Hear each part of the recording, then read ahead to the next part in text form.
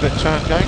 Just so that you know you're actually flying the aircraft, Jason. Yeah. This is my right hand, and this is my left hand. Right. For the benefit of that little camera up ahead of you, picture you don't look too scared at the moment. You're actually flying this 1941 biplane.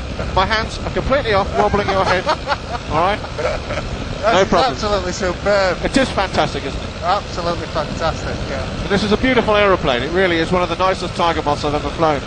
It's so smooth as well as you go. Well, you're lucky today that there's not too much turbulence in the air. Yeah. With a lot of turbulence, it becomes less easy to fly the aircraft.